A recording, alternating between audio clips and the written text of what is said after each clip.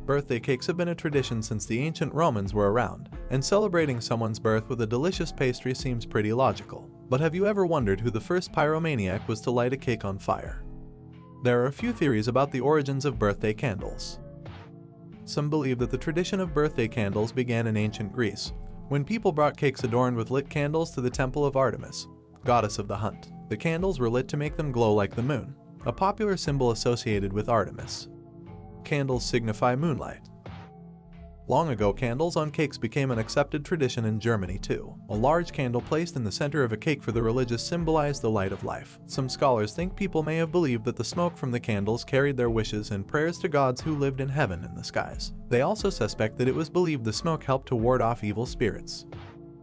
Today, for different reasons, we put candles on our birthday cakes. There is still a certain amount of superstition involved as well. It's not unusual that the birthday girl or boy must make a wish before blowing out the candles but not tell anyone what it is. If they do tell, the wish will not come true. If all the candles are blown out in one breath, the wish will come true, as long as they didn't tell anyone what they were wishing. The candles left on the cake not blown out after one try are how many boyfriends or girlfriends you have. I guess you can't have your wish and have a boyfriend or girlfriend too.